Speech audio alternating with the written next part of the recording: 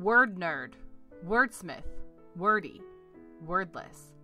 Oxford Dictionary says a word is a single, distinct, meaningful element of speech or writing, used with others or sometimes alone. We say each one matters. No extra words is literature, minimalist style, and we're getting you right to the story. Sunrise by Sherry Sellers. The hospital lobby hummed with people in a medley of moods, the bright lights shocked after walking in from the pre-sunrise air in the parking lot. The balloon bouquet I carried filled the space in the elevator we didn't occupy. Luckily, we were alone. My husband Vince placed the bassinet on the floor, rubbing his shoulder. Heavy, he explained. We smiled at each other, giddy as two kids at their first formal dance. I can't believe we're finally parents, I said. Third time's the charm. Our hands met and clung tight. The call had come just past midnight. Bree was in labor, and we needed to come immediately. Our car was already packed when her due date came and went.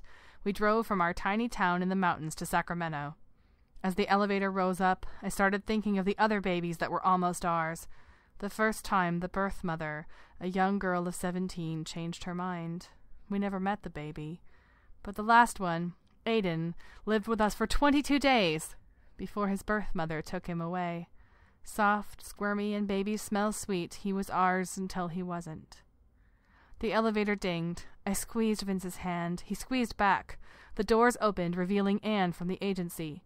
Next to her was a stern older woman. This is Bree's mother, Anne explained. We nodded politely. How's Bree? I asked. The woman studied us before answering. She's fine. She glanced at Anne before clearing her throat. Both Bree and Kiona are fine. Kiona? Next to us, the nurse's station buzzed with activity. Phones rang as women in bright scrubs resembling pajamas dashed around, carrying clipboards, pushing carts, or having a quick gossip. I'm sorry, the woman said. She hesitated briefly before walking away.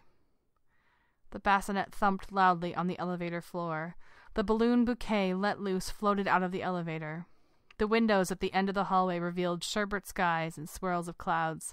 The branches of a massive valley oak tree shifted slightly as a lesser goldfinch danced from branch to branch. We watched as the promise of sunrise narrowed until the elevator doors shut.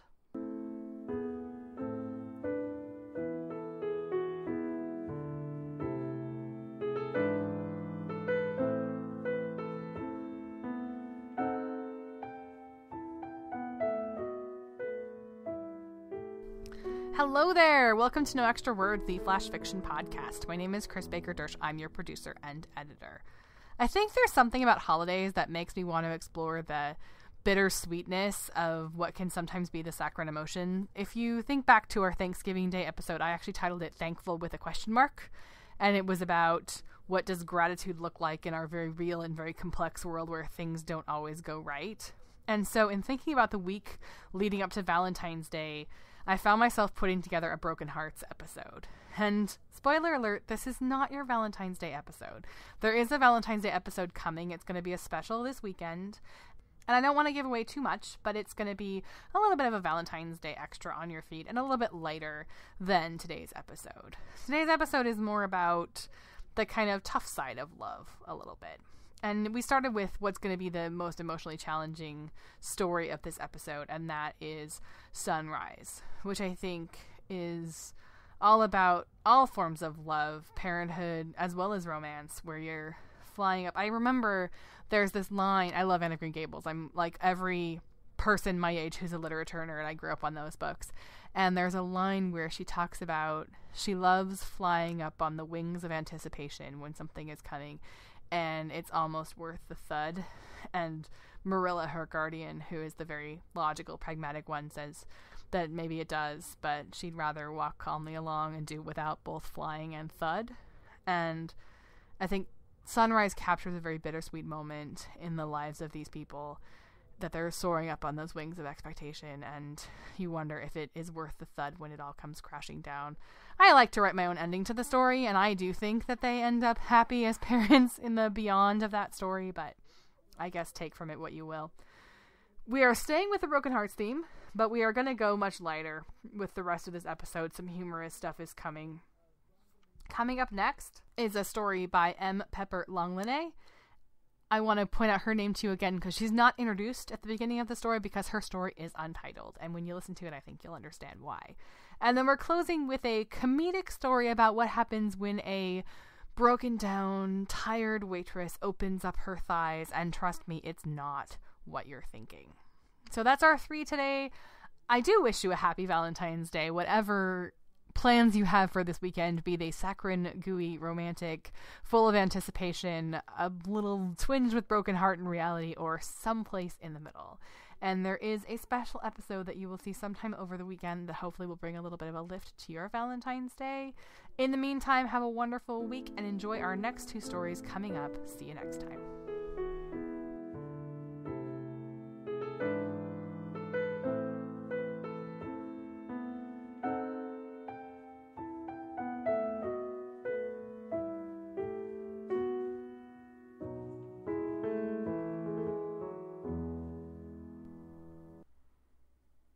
He feels the arrow as a bruising blow to his back, and looks down to where the gleaming tip only just breaks his sternum. The bowman's aim has been right and true. This may or may not be a mercy. Hands spasm, and he thinks he should pull the weapon out if he can reach it, but then decides to do so would only be to unplug his heart. He tests his chest gingerly, the hand coming away wet and covered red, his life forfeit, and he never had a say in the matter. He is suddenly aware of the thudding of his heart, and he curls in on himself, shaking all over now in a chill sweat. He is dying, there on his sofa, and he squeezes his eyes shut against the bright of lights overhead. He is desperate to get into his mind and find peace, but there is none. Thoughts bounce as balls in empty spaces. To pull in breath feels impossible. He is suffocating. He can taste his heart on his tongue, as if it were trying to escape his body through his mouth. The ruin of his clothes, his couch, himself. He should have been safe at home, insulated, untouchable.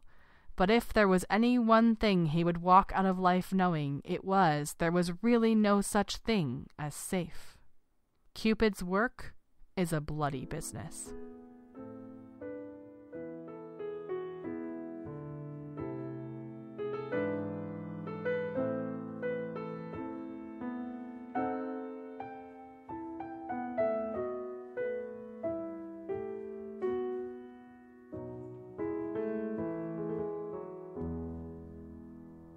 Sprawl by Christopher Woods.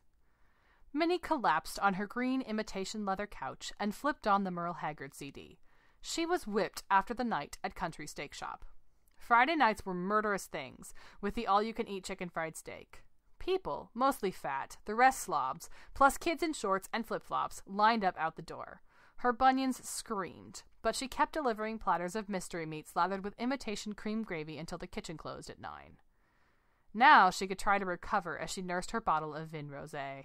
Her starched pink uniform, name tag, orthopedic nursey shoes, and hairnet were scattered on the floor. She looked at her heavy breasts. "Hey, you two," she said. "We survived another night." Her belly was huge, and she wished this wasn't so, but she too had eaten way too much of the make-believe banana pudding at the steak shop. For way too many months. It was fake stuff, not anything like Mama used to make at the farm, but Minnie believed that Merle would still love her if their star-crossed paths ever came together, even if she didn't know for sure if Merle liked his girls plump or skinny, and this heavy doubt made her so nervous that she ate more and more pudding. She was thinking about slimming down when she noticed the dark spot on her inner thigh. It was new. What had she done or run into to cause a bruise? She pulled her heavy white leg up as close as she could without hurting, and what she saw frightened her. It was no bruise. It was a new strip center, just a few stores she could see so far. There was a $5 haircut joint, a 50-cent store, a used wig shop, and a pizza place. The pizza place was so new their sign wasn't even up yet. She took a big sip of Vin Rosé, and God help her, there was another strip center growing on her other thigh. This one was larger, and given the location, much more intimate. There was no zoning that she could see. There was a tanning place, a naughty negligees R.S. outfit, and a psychic reader that she imagined was a cover for something nasty. She could see people parking their cars in the brand spanking new parking lot and coming to the stores. She even recognized a few of them from church and the Country Steak Shop, and one woman she knew from AA. Beyond the strip centers, she could see new subdivisions reaching into and swallowing the fields. There were cars in driveways, and kids riding bikes, teenagers selling drugs on corners, and thieves carting things out of houses while people were away at work. She saw steeples of churches and admired them, but she also saw, a mosque, kind of like that castle at Disney World, but not, where the suicide bombers lived. There were car repair stores and drive-through donut shops. It was exhausting to see it all, and especially on her body, even in crevices where the sun don't shine. Mercy me, she said. What's happening, she wondered. She wanted to know what was in that imitation cream gravy. It had to be that. Her vin rosé had never let her down before. She looked closer to see if there was a new country steak shop coming about, but so far there wasn't. Secretly, she hoped there would be, one with a nicer manager than Bert, who farted and belched so much she was afraid her tips might suffer. She tried to flex the muscles in her thighs to see more, but she was too tired and fat, and she feared that the muscles had left town for good. "Merle," she said, "I've only had one glass of vin rosé. What's happening to me?" But he crooned on in that crusty voice that always sent shivers up and down her spine. Her thighs always had the open sign out for Merle, but she was afraid the new businesses would keep him away. She was afraid to look at her inner arms. She feared more and worse discoveries. She couldn't look at her thighs again, but she could feel them growing, swelling up as more stores opened. Which was why she struggled so in the morning once she awoke and remembered she had volunteered to work Saturday lunch for Sandy, who needed to drive 300 miles for an abortion. Saturday lunch was all about catfish, all you can eat. She fought like hell to get her stockings on, but they ripped with all the new businesses coming about. "Hell," she said, "I'll just go without my nylons." She staggered to her battered Buick in the driveway and drove on the feeder all the way to the country steak shop where a line was already forming. On the way there, she surveyed her thighs again, balancing her mug of strong coffee and trying to keep her eyes on the road. That's when she noticed the psychic reader's store again. Now, out in front and for all in God to see was a placard that read, "Psychic assistant required. Inquire within." Minnie almost drove off the road. This was a divine sign to her. She decided she would drive to that psychic store and apply for the job. Maybe it wasn't a cover for something nasty. Maybe she was just being prejudiced because of the way she felt about gypsies and their kind. Or, if it was something nasty, maybe she could get used to it. She wasn't getting any younger, and her Merle had never shown up in all the years she had worshipped him. As she drove past the country steak shop, she could see the line of people outside waiting for the restaurant to open. It was like a shrine being overrun by zealous pilgrims. She saw Bert standing in the door, and she knew he was smelling up the foyer.